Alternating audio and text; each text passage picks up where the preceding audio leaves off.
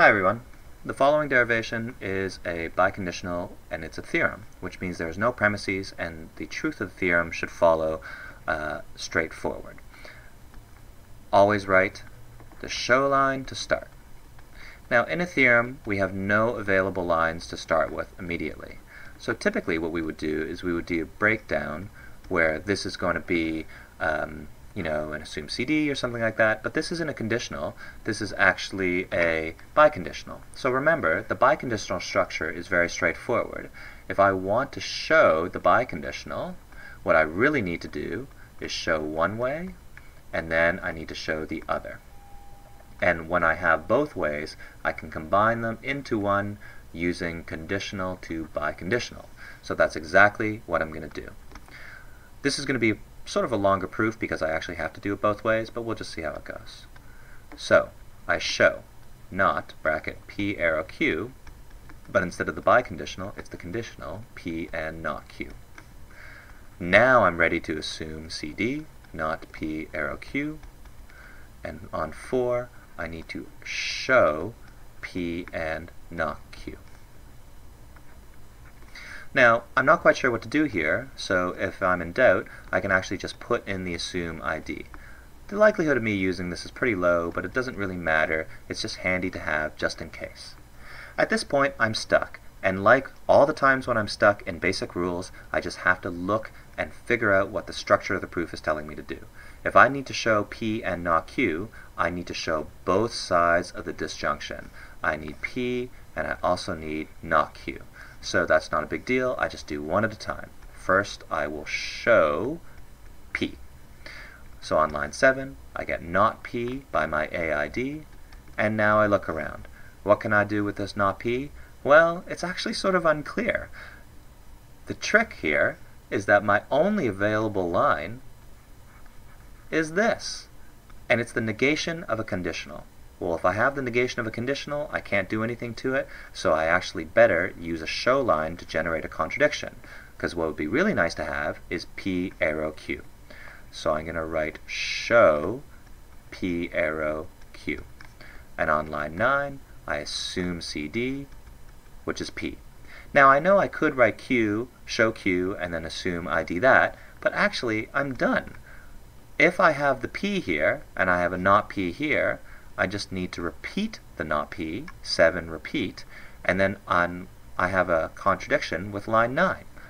A contradiction will show anything. Now this might seem a bit mysterious because I open with a conditional derivation and close with an indirect, but it doesn't matter. Mixed derivations are totally allowed in our derivation system, and once I have a contradiction anywhere, I am able to use that contradiction to show whatever I want, and in this case it's my previous show.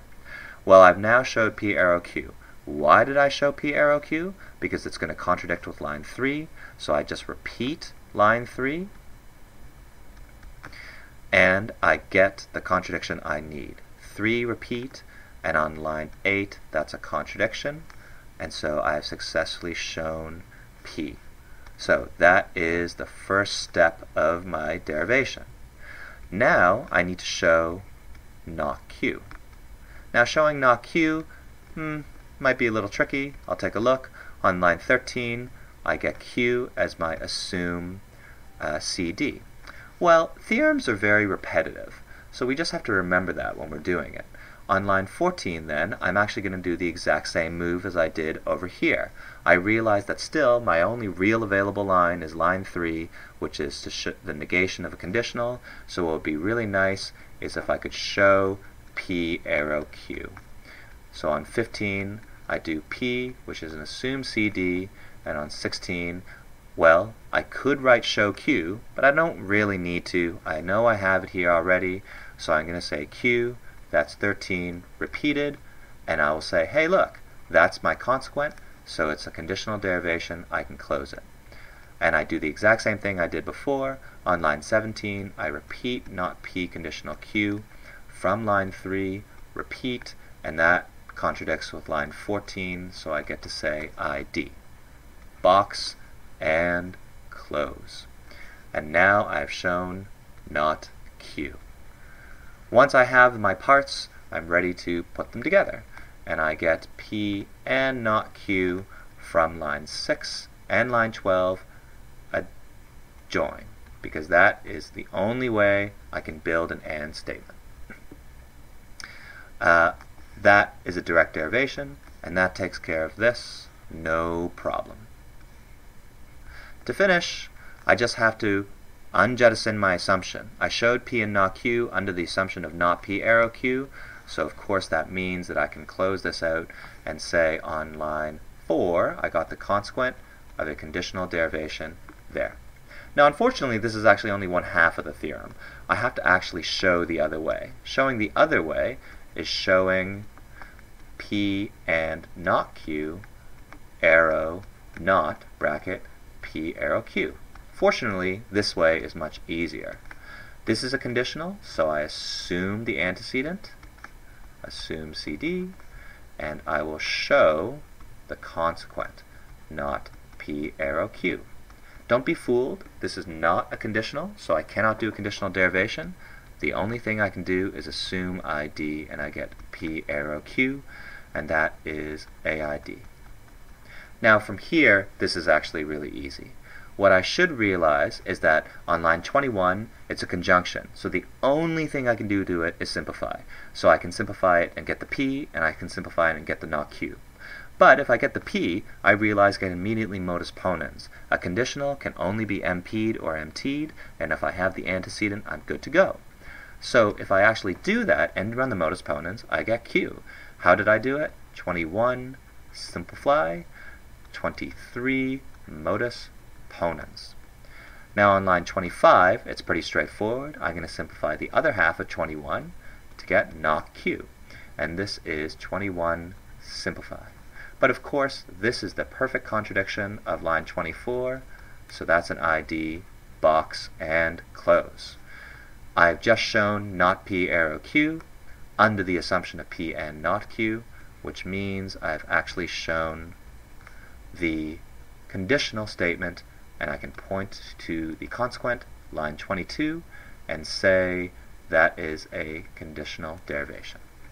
Now I'm only one line away from finishing the proof, and that's line 27. Now that I have this show here, this is one way, and I've also shown the other way, I can combine them into the final version, which is not bracket P arrow Q, biconditional, P and not Q. And that's line 2, line 20, conditional to biconditional, direct derivation, because it's exactly what I wanted. So, the demonstration of theorems is always long, but there's nothing to it. There's no premises here to work with, and you have to do both ways. The first way I picked actually turned out to be far more difficult than the second. In the first way, I actually had to generate contradictions over and over again, and I also had to show P as well as showing not Q. But fortunately, once I figured out how to show P, showing not Q was the exact same. I used the negation of P arrow Q as a contradiction generator to essentially move forward. Showing the other way was no problem. It was just a simplification followed by modus ponens, and then this way solved. If you're ever stuck on a theorem, you can actually just leave a bunch of lines and try and do the other way. In solving the other way, you might actually sort of realize something about the proof, and then it will give you insight on how to sort of fix the other side. Don't forget though, structure really does matter. I had to know ahead of time that to show a biconditional, I had to show one way, then the other, then I was going to conditional biconditional them, and over here, when I had to show a conjunction, I had to know that I was going to show both sides.